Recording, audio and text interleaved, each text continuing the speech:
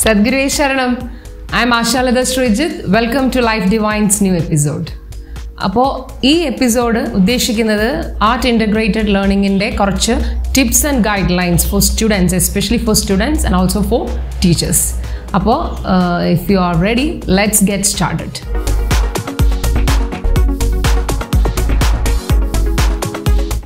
അപ്പോൾ തുടങ്ങുന്നതിന് മുൻപ് ഞാൻ ഒരു കാര്യം കൂടെ പറഞ്ഞോട്ടെ.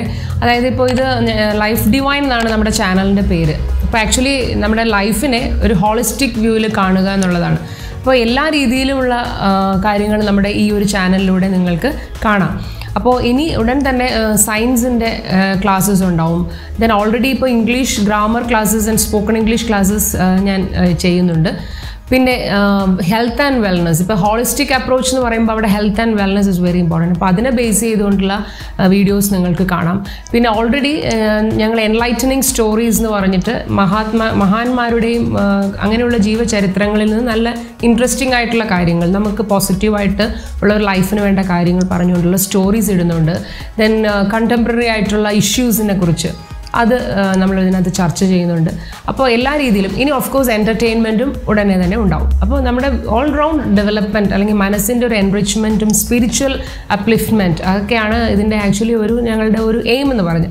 അപ്പോൾ ആരെങ്കിലും ഇത് സബ്സ്ക്രൈബ് ചെയ്യാത്തുള്ളവർ കാണുന്നുണ്ടെങ്കിൽ please don't forget to subscribe this channel. Okay, അപ്പോൾ ഞാൻ ഇതിലെ ടോപ്പിക്കിലേക്ക് കടക്കുകയാണ്. So ദെയർസ് A saying that successful men don't do great things, they do small things in a great way. ഒന്ന് ആലോചിച്ച് നോക്കും. നമ്മളെല്ലാവരും വിചാരിക്കുന്നത് സക്സസ്ഫുൾ ആയിട്ടുള്ള ആൾക്കാരെല്ലാം മഹത്തരമായ കാര്യങ്ങൾ ചെയ്യുന്നതാണ്. അപ്പോൾ ഒരിക്കലും അല്ല. അവർ ചെയ്യുന്ന ഏതൊരു ചെറിയ കാര്യവും അവർ വലിയ രീതിയിൽ ചെയ്യുന്നു എന്നുള്ളതാണ് അവരുടെ വിജയം. അപ്പോൾ ഇത് നമ്മുടെ കുട്ടികളും മനസ്സിലാക്കുക. അപ്പോൾ നിങ്ങളിപ്പോൾ ഒരു പ്രോജക്റ്റ് ചെയ്യാൻ പോവാണ്. അപ്പോൾ നിങ്ങൾ വിചാരിക്കുന്നത് ഇതൊരു സിമ്പിൾ കാര്യമാണ്, അല്ലെങ്കിൽ ഒരു ഇൻറ്റേർണൽ അസസ്മെൻറ്റ് അല്ലേ, ടീച്ചേഴ്സ് മാർക്ക് തന്നോളും, അല്ലെങ്കിൽ അങ്ങനെയല്ല. നിങ്ങൾ ചെയ്യുന്ന ഈ കാര്യം നിങ്ങൾ സിൻസിയറായിട്ട് ചെയ്യുക. നമ്മൾ ടീച്ചേഴ്സ് ഇത് ഇംപ്ലിമെൻറ്റ് ചെയ്യുന്നെങ്കിൽ നമ്മൾ അത് സിൻസിയറായിട്ട് ഇംപ്ലിമെൻറ്റ് ചെയ്യുക. അപ്പോൾ that makes us great. Actually നമുക്കൊരു സാറ്റിസ്ഫാക്ഷൻ കിട്ടും, ഇല്ലേ? അപ്പോൾ നമുക്ക് ആ ഒരു നോട്ടിൽ ഇത് തുടങ്ങാം. അപ്പോൾ ഞാൻ കഴിഞ്ഞ വീഡിയോയിൽ പറഞ്ഞിട്ടുള്ള ഒരുപാട് കാര്യങ്ങളുണ്ട്. അതിൽ വിട്ടുപോയ ചില കാര്യങ്ങളും ഇത് പ്രാക്ടിക്കൽ ലെവലിൽ ചെയ്തു വരുമ്പോൾ നിങ്ങൾക്ക് യൂസ്ഫുൾ ആവേണ്ട ചില കാര്യങ്ങളാണ് ഇതിനകത്ത് പറയുന്നത്. ഞാനത് നോട്ട് ചെയ്ത് വെച്ചിട്ടുണ്ട്. അതായത് ഒരു 4 സ്റ്റെപ്സാണ് നമുക്ക് ആർട്ട് ഇൻ്റഗ്രേറ്റഡ് ലേണിങ്ങിൽ നമുക്ക് ആവശ്യമുള്ളത്, ടീച്ചേഴ്സ് മനസ്സിലാക്കേണ്ടതും. ആദ്യം ടോപ്പിക് സെലക്ട് ചെയ്യുക. അപ്പോൾ അതൊക്കെ ഞാൻ കഴിഞ്ഞ ഇതിൽ പറഞ്ഞു കഴിഞ്ഞു.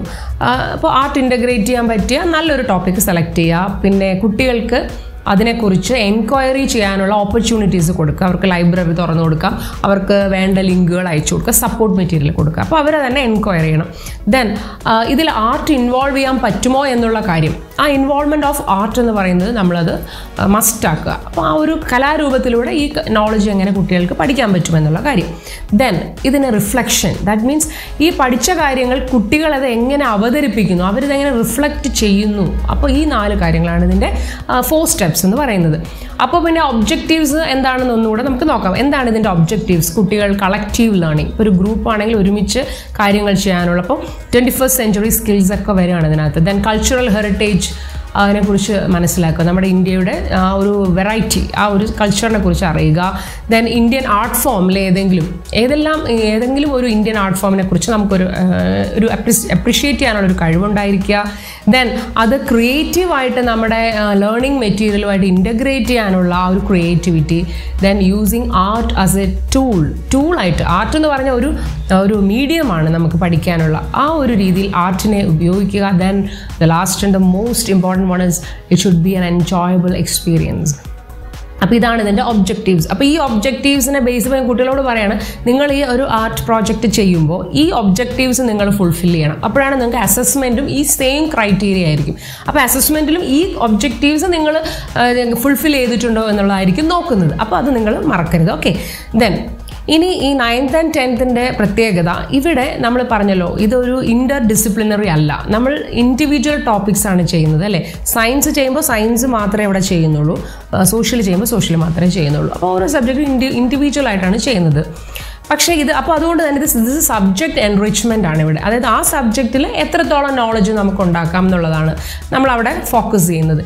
പിന്നെ ഇവിടെ ആർട്ട് ഇൻ്റഗ്രേറ്റ് ചെയ്യുന്നു. ദെൻ ഏക് ഭാരത് ശ്രേഷ്ഠ ഭാരത് എന്ന് പറയുന്ന ആ ഒരു കാഴ്ചപ്പാടിൽ നമ്മൾ ഏതെങ്കിലും ഒരു പെയർ സ്റ്റേറ്റ്, അപ്പോൾ നമ്മുടെ ഏതാണ് ഹിമാചൽ പ്രദേശ്. അപ്പോൾ ഇവിടെ CBSE പറഞ്ഞിട്ടുള്ള ഒരു കാര്യം ഇതിനകത്തുണ്ട്, at least in one project, minimum one പ്രോജക്റ്റിൽ നമ്മൾ പെയർ സ്റ്റേറ്റിൻ്റെ ആർട്ട് ഫോം ഇൻ്റഗ്രേറ്റ് ചെയ്യണം എന്നാണ് പറഞ്ഞിരിക്കുന്നത്.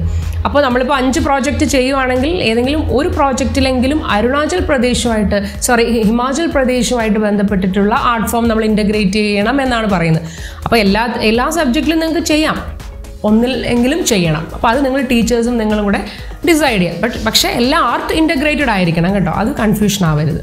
ദെൻ ഇനി എനിക്കത് പറയത്തുള്ള ആർട്ട് ഫോംസ് ഏതൊക്കെ ഉപയോഗിക്കാമെന്ന് കുട്ടികൾ ചോദിച്ചു. ഏത് art form under the sun, what ever you want, please go forward. അത് എനിക്കിതിനകത്ത് പറയാൻ പറ്റും. Music, dance, then visual arts, performing arts, അതൊക്കെ നിങ്ങൾക്ക് അറിയാമല്ലോ. ഡ്രോയിങ്ങും ക്ലേ മോഡലിംഗ്, 2 ഡയമെൻഷണൽ, 3 ഡയമെൻഷണൽ, പിന്നെ നിങ്ങൾക്ക് എല്ലാവർക്കും ഇഷ്ടമുള്ള ഫോട്ടോഗ്രാഫി, ഷോർട്ട് ഫിലിംസ്, പിന്നെ ലൈൻസ്, സ്ട്രോക്സ്, പാറ്റേൺസ്, ഇങ്ങനെ എല്ലാ വെറൈറ്റി ഓഫ് ആർട്ട് ഫോംസ് ഇതിനകത്ത് ഇൻകോർപ്പറേറ്റ് ചെയ്യണം.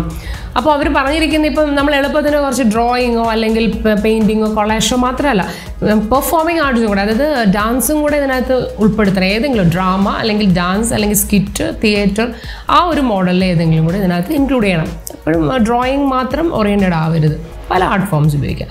പിന്നെ നിങ്ങൾ ഇനി ഹിമാചൽ പ്രദേശ്, അപ്പം അവിടുത്തെ ആർട്ട് ഫോംസിനെ കുറിച്ച് CBSE തന്നിട്ടുണ്ട്. അപ്പോൾ ഞാൻ ഇതിൻ്റെ എല്ലാം ലിങ്ക്, എല്ലാ പോസിബിൾ ആയിട്ടുള്ള ലിങ്കും ഞാൻ ഈ ഡിസ്ക്രിപ്ഷൻ ബോക്സിൽ ഇടാം, എനിക്ക് അവൈലബിൾ ആയിട്ടുള്ള. അപ്പോൾ നിങ്ങൾക്ക് അതിൽ തന്നെ പോയി കണ്ടുപിടിക്കാവുന്നതേ ഉള്ളൂ. അപ്പോൾ ദെൻ ആ ആർട്ട് ഫോംസിൽ ഏതെങ്കിലുമൊക്കെ നമ്മൾ ഈ ടോപ്പിക്കിലേക്ക് കൊണ്ടുവരാൻ പറ്റും. പിന്നെ ഇനി ഈ ടോപ്പിക് സെലക്ട് ചെയ്യുമ്പോൾ എനിക്കൊരു സജഷൻ ഉള്ളത്, ഞാൻ ഇപ്പം ഓൾ ഇന്ത്യ ടീച്ചേഴ്സ് ഫോറം അവരൊരു വെബിനാർ, ഞാൻ കുറേ വെബിനാർ നമ്മുടെ ഈ വീഡിയോയ്ക്ക് വേണ്ടി ഞാൻ ഒരുപാട് ടീച്ചേഴ്സിൻ്റെ ആ ഒരു ഡിസ്കഷനൊക്കെ ഞാൻ ഇങ്ങനെ വാച്ച് ചെയ്തു. അപ്പോൾ അതിനകത്ത് എനിക്ക് മനസ്സിലായത്, നമ്മൾ കുറേ ടോപ്പിക്സ് എടുക്കുമ്പോൾ അതിലൊരു ബുദ്ധിപൂർവ്വം എടുക്കുക. അതായത് ഇപ്പോൾ ഫുഡ് എന്ന് പറയുന്നൊരു ടോപ്പിക് എടുക്കാം. അത് അങ്ങനെയൊക്കെ വരുന്ന ചാപ്റ്റേഴ്സ് എന്തായാലും എല്ലാ ഇതിലും കാണും. അത് നിങ്ങളൊന്ന് നോക്കിയാൽ മനസ്സിലാവും. ഇപ്പോൾ water, forest, animals, environment, space, market, resources, oceans, festivals, monuments, plants, great personalities, climate, sound, shapes, angles, measurements, ഇതൊക്കെ എല്ലാ സബ്ജക്റ്റിലും വരുന്ന ഒരു ജനറൽ, അതായത് ലോകത്തിനെ കുറിച്ചുള്ള ജനറൽ ടോപ്പിക്സ് അല്ലേ, ഇതൊക്കെ ഏതെങ്കിലുമൊക്കെ ചാപ്റ്ററിലുണ്ടാവും. അപ്പോൾ ഇങ്ങനത്തെ ടോപ്പിക്സ് എടുത്താൽ ഇത് വളരെ പോസിബിലിറ്റി ഉണ്ട്. കാരണം ഇതിനെക്കുറിച്ച് ഇൻഫർമേഷൻ കിട്ടാനും പടങ്ങൾ കിട്ടാനും ആർട്ട് ഫോം ഇൻ്റഗ്രേറ്റ് ചെയ്യാനൊക്കെ കുറച്ച് ഈസിയാണ്. അപ്പോൾ ആ രീതിയിൽ ഒരു ജനറൽ ടോപ്പിക് എടുക്കാം. പിന്നെ ഞാൻ ആ ഒരു ടീച്ചേഴ്സ് ഫോറത്തിൽ പറഞ്ഞൊരു കാര്യം, ഒരു സെയിം ടോപ്പിക്ക് കൊടുക്കുന്നതാണ് നല്ലതെന്നാണ് അവർ പറഞ്ഞത്. ആ റിസോഴ്സ് പേഴ്സൺ പറഞ്ഞത് അങ്ങനെയാണ്. കാരണം ഇപ്പോൾ പല ടോപ്പിക്ക് കുട്ടികൾക്ക് കൊടുത്താൽ അത് തമ്മിൽ ചിലപ്പോൾ അവർക്ക് ഈസി ആയിരുന്നു, ഞങ്ങൾക്ക് പാടായിരുന്നു എന്നൊരു കംപ്ലയിൻറ്റ് വരുന്നില്ലെങ്കിൽ നോ പ്രോബ്ലം, നിങ്ങൾക്ക് പല ടോപ്പിക്സ് കൊടുക്കാം. But it is actually good if you give single topic എന്നാണ് അവർ പറഞ്ഞത്. അത് നമ്മുടെ ഇഷ്ടം. ഓക്കെ, ഇനിയിപ്പം സയൻസിൽ തന്നെ ഞാനൊരു കാര്യം പറഞ്ഞുതരാം. അതായത് നിങ്ങളിപ്പോൾ ഒരു ടോപ്പിക് എടുത്തിട്ട് നമ്മൾ ഈ 3 എണ്ണത്തിലും കൂടെ ഇൻ്റഗ്രേറ്റ് ചെയ്യുന്നതിന് ഒരു എക്സാമ്പിൾ പറയാം. ഇപ്പോൾ സയൻസിൽ നമ്മളിപ്പോൾ സോഴ്സസ് ഓഫ് എനർജി എടുത്താൽ അത് നമുക്ക് ഫിസിക്സിൽ എങ്ങനെ ചെയ്യാൻ പറ്റും? ഹൈഡ്രോ ഇലക്ട്രിക് പവർ, വിൻമിൽ, അങ്ങനെയുള്ള കാര്യങ്ങൾ ചെയ്യാം.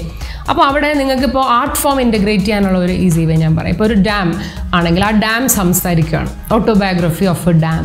എന്നിട്ട് ഡാം പറയണേ എന്നെ ഇങ്ങനെയാണ് സൃഷ്ടിച്ചത്, എന്നിട്ട് അവിടുത്തെ സോഷ്യൽ എക്കണോമിക് ആ ഒരു ഇഷ്യൂസ് ഉണ്ടല്ലോ, എൻവയൺമെൻറ്റൽ ഇഷ്യൂസൊക്കെ ആ ഓട്ടോബയോഗ്രഫി പോലെ ഈ ഡാം പറയുന്നു, അത് പറയുന്നു. ദെൻ കെമിസ്ട്രിയിൽ വരുമ്പോൾ അത് ഫോസിൽ ഫ്യൂവൽസിൽ, അപ്പോൾ ഒരു കാർട്ടൂൺ പിക്ചർ, ഒരു കഥാപാത്രത്തിനെ കൊണ്ടുവന്നിട്ട് അയാൾ ഇങ്ങനെ പല കാർട്ടൂൺ ഇതിൽ ഫോസിൽ ഫ്യൂവൽസിനെ കുറിച്ച് സംസാരിക്കുന്നു.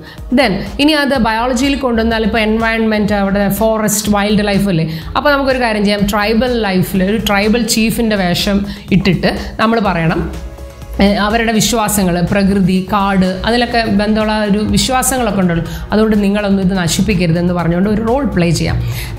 അപ്പോൾ ആ രീതിയിൽ നമുക്ക് ബുദ്ധിപൂർവ്വം ഇതൊക്കെ ഇൻ്റഗ്രേറ്റ് ചെയ്യാൻ പറ്റും. So it's very easy no. ഇനി ലാസ്റ്റ് ഒരു ഏറ്റവും ഇമ്പോർട്ടൻ്റ് ആയിട്ടുള്ള കാര്യം കൂടെ പറയുകയാണ്. ദാറ്റ് ഇസ്, എന്താണ് ഒരു പ്രോജക്റ്റും അസൈൻമെൻറ്റും തമ്മിലുള്ള ഡിഫറൻസ് എന്നും പല കുട്ടികൾക്കും അറിയില്ല. അപ്പോൾ അസൈൻമെൻറ്റ് എന്ന് പറഞ്ഞാൽ നമ്മൾ ഏതെങ്കിലും പഠിച്ച കാര്യത്തിനെക്കുറിച്ച് നമ്മളൊരു എസ്സേ എഴുതുക അല്ലെങ്കിൽ ഒരു ആർട്ടിക്കിൾ എഴുതുന്നത്, ദാറ്റ് ഇസ് കോൾഡ് അസൈൻമെൻറ്റ്. അപ്പോൾ അത് ടീച്ചർ പഠിപ്പിച്ച ലെസൺ ബേസ് ചെയ്തുകൊണ്ട് നമ്മൾ already what we have learned നമ്മൾ എഴുതി കാണിക്കുന്നു. ബട്ട് പ്രോജക്റ്റ് എന്ന് പറഞ്ഞാൽ you have to innovate something new, നിങ്ങൾ അതിൽ കൊണ്ടുവരണം. അപ്പോൾ നിങ്ങൾ റിസർച്ച് ചെയ്യണം, അത് ആർട്ട് ബേസ്ഡ് എൻക്വയറി ചെയ്ത് നിങ്ങളൊരു പുതിയ കാര്യം, അപ്പോൾ അരുണാചൽ പ്രദേശിൽ നിങ്ങൾ എൻക്വയറി നടത്തിയിട്ട് അവിടെ ഇന്ന ആർട്ട് ഫോം ഉണ്ട്, അത് ഇതിൽ എനിക്ക് ഇൻ്റഗ്രേറ്റ് ചെയ്യാമെന്ന് നിങ്ങൾ കണ്ടുപിടിച്ച് അതിനകത്ത് എഴുതുകയാണ്. ടീച്ചർ പറഞ്ഞ ടെക്സ്റ്റിലുള്ള കാര്യമല്ല, beyond the curriculum, beyond rote learning എന്നാണ് പറയുന്നത്. അപ്പോൾ അതാണ് പ്രോജക്റ്റ്. നിങ്ങളുടേതായ ഒരു പുതിയ കാര്യം നിങ്ങൾ അതിനകത്ത് കൊണ്ടുവരുന്നു, ഒരു മോഡൽ ഉണ്ടാക്കുന്നു, അത് എക്സ്പ്ലെയിൻ ചെയ്യും. That's called innovation. അപ്പോൾ അതാണ് പ്രോജക്റ്റ്, മനസ്സിലായല്ലോ. ഇനി ഈ ഒരു പ്രോജക്റ്റ് നിങ്ങൾ റെഡിയാക്കുമ്പോൾ നിങ്ങൾക്ക് എത്ര പേജ് വരെ ഇത് പോകാം, ഇത് നിങ്ങൾ ഓരോ പേജിലും എന്ത് ചെയ്യണം എന്നുള്ളത് ഞാൻ പെട്ടെന്ന് ക്വിക്കായിട്ട് പറയാം. അപ്പോൾ പേജ് 1 നിങ്ങൾ കവർ പേജ് ആയിരിക്കും. Okay, cover page. Then page 2 എന്ന് പറയുമ്പോൾ ഡിക്ലറേഷനാണ്.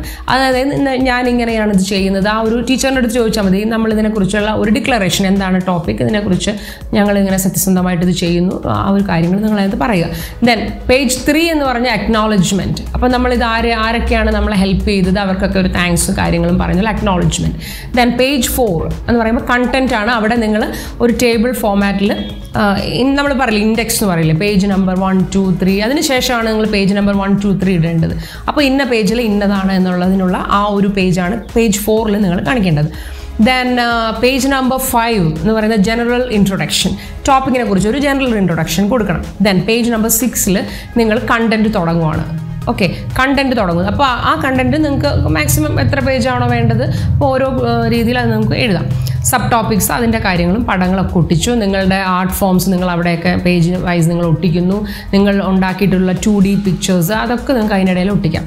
ദെൻ കൺക്ലൂഷൻ എന്ന് പറയുമ്പോൾ ലാസ്റ്റ് പേജിൽ വരും. അപ്പോൾ കൺക്ലൂഷൻ ആൻഡ് ബിബ്ലിയോഗ്രാഫി, നിങ്ങൾ ഏതൊക്കെ ബുക്കുകൾ റെഫർ ചെയ്തു, ആ സോഴ്സ്, അതിൻ്റെ പേരുകളൊക്കെ നിങ്ങൾ ലാസ്റ്റ് പേജിൽ എഴുതുന്നു. ഇനി 25 പേജസിൽ കൂടരുത്, ഇൻക്ലൂഡിങ് കവർ പേജ്. ഓക്കെ, പിന്നെ ഹാൻഡ് ബൈൻഡിങ് ആണ് പറയുന്നത്, സ്പൈറൽ ബൈൻഡിങ്ങോ ഹാൻഡ് ബൈൻഡിങ്ങോ. ഒരിക്കലും പ്രിൻറ്റ് ചെയ്ത ഒരു കാര്യം ഇതിനകത്ത് നമ്മൾ ഇൻക്ലൂഡ് ചെയ്യരുത്. പിന്നെ നിങ്ങൾ ഇക്കോ ഫ്രണ്ട്ലി ആയിട്ടുള്ള കാര്യങ്ങളാണ് യൂസ് ചെയ്യേണ്ടത്. ലോക്കലി അവൈലബിൾ മെറ്റീരിയൽസ്, ഒരിക്കലും പൈസ കൊടുത്ത് വാങ്ങിച്ചുള്ള എക്സ്പെൻസീവ് കാര്യങ്ങൾ ഇതിനകത്ത് ഉപയോഗിക്കരുത്. ഈവൻ നാച്ചുറൽ കളേഴ്സ് നിങ്ങൾക്ക് ഉപയോഗിക്കാം. അപ്പോൾ ഇലകളുടെ പച്ച, മണ്ണൊക്കെ കലക്കി ചുമന്ന കളർ, ആ കരിയുടെ കളർ, ഇതൊക്കെ നാച്ചുറൽ കളേഴ്സ് യൂസ് ചെയ്യാം. അപ്പോൾ ഇത് ദെൻ നിങ്ങൾ ഒരു പ്രത്യേക ഒരു ടൈം ടീച്ചേഴ്സിനോട് ചോദിക്കുക, ആ ടൈമിന് മുമ്പ് നിങ്ങൾ സബ്മിറ്റ് ചെയ്യാം. ഓക്കെ, അപ്പോൾ ദാറ്റ്സ് ഓൾ. അപ്പോൾ നിങ്ങളെല്ലാവരും അത് ശ്രദ്ധിക്കുന്നു. ദെൻ ഇതിനി അവർ പറഞ്ഞ മറ്റൊരു കാര്യം, ഇതെങ്ങനെ അപ്ലോഡ് ചെയ്യണം എന്നുള്ള കാര്യം ടീച്ചേഴ്സ് ചോദിച്ചപ്പോൾ അവിടെ പറഞ്ഞത്, ഇതിൽ ഫുൾ പേജൊന്നും ഞങ്ങൾ അപ്ലോഡ് ചെയ്യേണ്ട ആവശ്യമില്ല. മെയിനായിട്ടുള്ള അതായത് കുട്ടികളുടെ ഗ്രൂപ്പ് അവരുടെ പേരും വരുന്ന പേജും, ദെൻ ആ ടോപ്പിക്ക് വരുന്ന പേജും, പിന്നെ അതിൽ റെലവൻ്റ് ആയിട്ടുള്ള മെയിൻ പോയിന്റ്സ് വരുന്ന ഒരു 2, 3, 4 പേജസിൻ്റെ ഫോട്ടോ എടുത്ത് നിങ്ങൾ അപ്ലോഡ് ചെയ്യാനാണ് പറഞ്ഞത്. അപ്പോൾ അത് ഒരു ഗ്രൂപ്പിൻ്റെ ആ ഒരു പ്രോജക്റ്റ് അത് നിങ്ങൾ അപ്ലോഡ്. അപ്പം ഒരു ക്ലാസ്സിൽ ഇപ്പോൾ ചിലപ്പോൾ 40 കുട്ടികളാണെങ്കിൽ നമുക്ക് 8 പ്രോജക്റ്റിൻ്റെ കാര്യങ്ങൾ അപ്ലോഡ് ചെയ്യേണ്ടി വരും. പിന്നെ അതിൽ അദ്ദേഹം പറഞ്ഞാൽ ഏറ്റവും മെയിൻ കാര്യം ഒരു വീഡിയോ ആണെങ്കിൽ ഏറ്റവും നല്ലത്. കാരണം ഇതൊക്കെ എടുത്തിട്ട് നിങ്ങളൊരു വീഡിയോ ആക്കുമല്ലോ എന്തായാലും. ഇപ്പോൾ പാട്ട് പാടുന്നതും ഡാൻസ് ചെയ്യുന്നതൊക്കെ നിങ്ങൾ കണ്ടു കാണും. ഇപ്പോൾ പല വീഡിയോസും യൂട്യൂബിലുണ്ട്. അപ്പോൾ നിങ്ങൾ പാട്ട് പാടുന്നതും ഡാൻസ് ചെയ്യുന്നതായിട്ടുള്ള വീഡിയോസ് എല്ലാം കൂടെ ചേർത്ത് ഒരു 3 minutes 4 minutes വീഡിയോ ഉണ്ടാക്കി അത് അപ്ലോഡ് ചെയ്താൽ മതി. അതാണ് ആക്ച്വലി നല്ലത്. റിട്ടേൺ ആയിട്ടുള്ളത് നിങ്ങൾ സൂക്ഷിക്കണം സ്കൂളിൽ. ഓക്കെ, അപ്പോൾ ഇതാണ് ഇതിൻ്റെ ഒരു ഓവർവ്യൂ എന്ന് പറയുന്നത്. ദെൻ ഈ സ്റ്റാൻഡേർഡ് 6, 7, 8 നിങ്ങൾക്ക് കൾണറി ആർട്ട് ഫോമും കൂടെ ഉണ്ടാവും, കുക്കിംഗ് ക്ലാസ്സസ്. അപ്പോൾ അതിനെക്കുറിച്ചൊക്കെ ഡീറ്റെയിൽ ആയിട്ട് പിന്നീട് ടീച്ചേഴ്സ് പറഞ്ഞു തരും. ഓക്കെ, അപ്പോൾ that's all for this video. Hope you have got valuable information. Please don't forget to give me your feedback, and please don't forget to subscribe my channel, like, share and comment. So thank you. See you in the next video. Until then, take care. Bye bye. Sadguru Sharan.